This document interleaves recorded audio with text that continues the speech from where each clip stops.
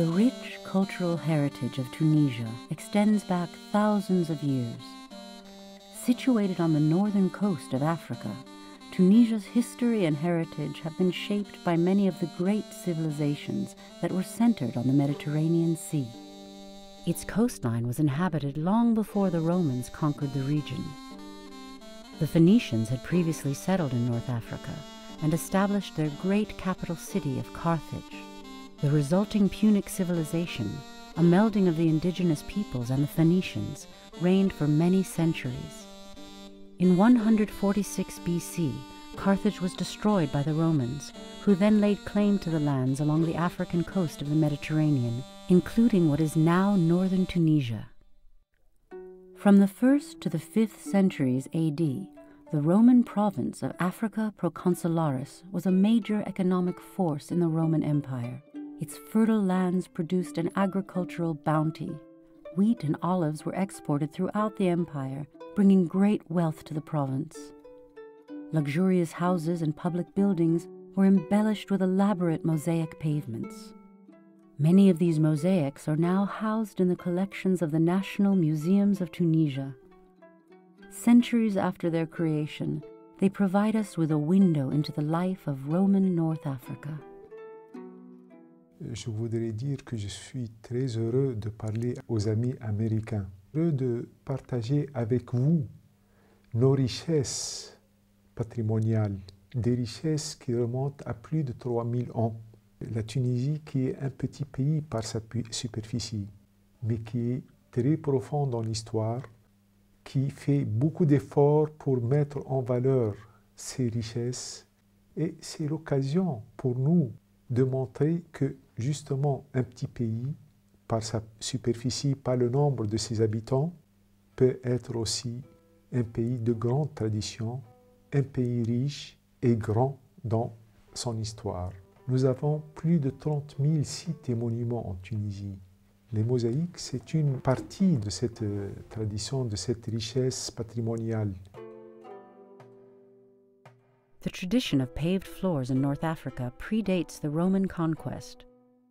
Pavements, made of mortar mixed with crushed ceramics and sometimes embellished with pieces of white stone, were common in Punic houses, which also featured private bathrooms and complex plumbing systems.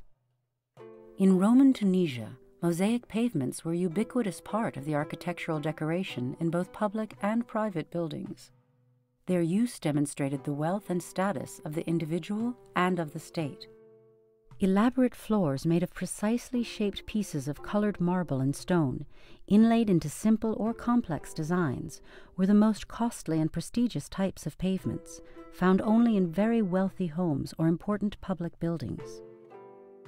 In private houses, the most elaborately designed floors, usually with figurative scenes, adorned rooms used for entertaining, where they would be certain to impress. Mosaic pavements depicting food and drink were often found in the triclinium, or dining room, a virtual menu spread out at the feet of the guest. Simpler geometric or floral designs were used as borders for figurative mosaics, and in less important rooms. The images on many mosaics actually play with the idea of their position related to the architecture. So a floor may have things spread out on the floor. For example, in this mosaic, a basket has tilted over and the fish are spilling out onto the floor. Of course, the problem is, once the mosaic is lifted and hung on the wall of a museum, the fish either fly up into the air or swim across the wall. So the image itself has changed. The intent of the image has changed. Lifting mosaics from archaeological sites, that is, removing them from their original context, the original place that they were installed and manufactured, has been going on for a very, very long time. And it's had good effects and it's had disastrous effects at the same time. The good part of lifting is that in many cases, these pieces of art that were removed from their original context survive today only because they were lifted and brought into the protective environment of a museum. However, they lost their context. They lost the place they belonged to. They're no longer part of a building. They're no longer a floor of a building. They're now more like works of art on the wall of the museum itself, framed like a painting, but have lost all of that aspect of being part of the building. In the same way that a mosaic hung on a museum wall no longer tells a complete story, an archaeological site from which the mosaics have been lifted is also incomplete. The unique relationship between the mosaics and the architecture is lost. Figurative mosaics, with their rich visual narratives, were especially valued and were frequently removed and taken to museums or put in storage for safekeeping. What is generally left at archaeological sites in Tunisia today are geometric or floral mosaics. In more recent decades, there's been a change of approach favoring in situ conservation, which means it's simply conserving mosaics in their architectural context within the site itself. Leaving the mosaics at archaeological sites poses conservation challenges different from that of mosaics in a museum.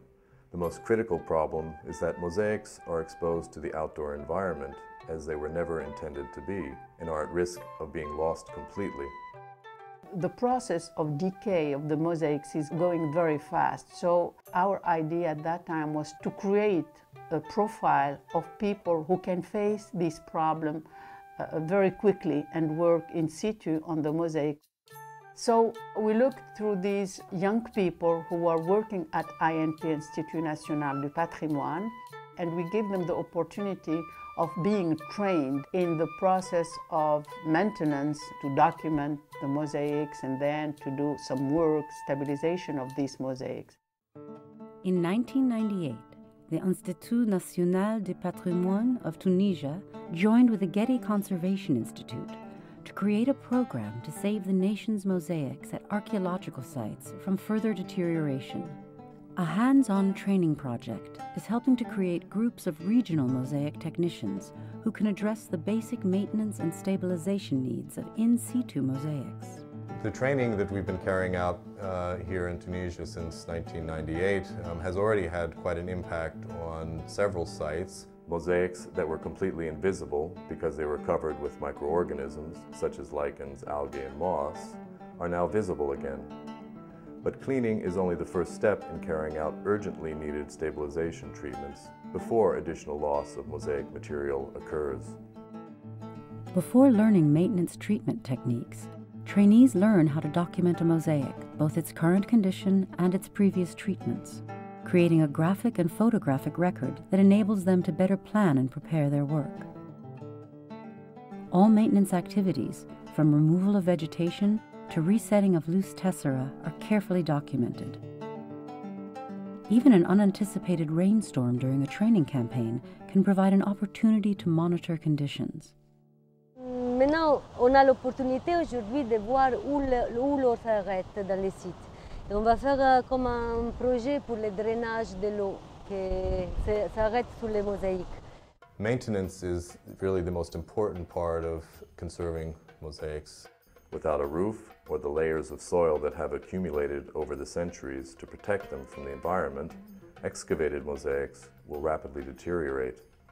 The only hope for their long-term survival in the open is frequent inspections and minor operations of stabilization and removal of weeds and dirt as needed. Trainees receive instruction in a range of repair and stabilization techniques, using lime-based mortars similar to those used during the Roman era. In the recent past, many mosaics were repaired with cement. Cement repairs, besides being very noticeable, can accelerate deterioration because cement is not compatible with the original mosaic materials and is very difficult to remove without damaging the mosaic. A very important part of this work is to find the right mortar to use for the different purpose. We try to prepare a mixture that has the right color and the right hardness for each situation we find. In carrying out our mortar repairs on mosaics, we do pay attention to the aesthetic aspect of the work. By using gravels similar in color to the stone tessera found in the mosaic, and in the mortars used for filling areas of loss, the work becomes less evident and you see the mosaic rather than the repair material. Trainees also receive instruction on how to rebury mosaics. This can protect them from environmental conditions and human activity. The relatively stable environment of unexcavated mosaics has helped preserve them for many centuries. Another simple but effective way to protect mosaics is to keep the public from walking on them. After 10 years of training of collaboration between the INP, the Institut National du Patrimoine of Tunisia, and the Getty Institute of Conservation, we will have 20 people on the field working on the sites using the material and the funds from the INP. We are proud of this, and I think it's very important that we did this.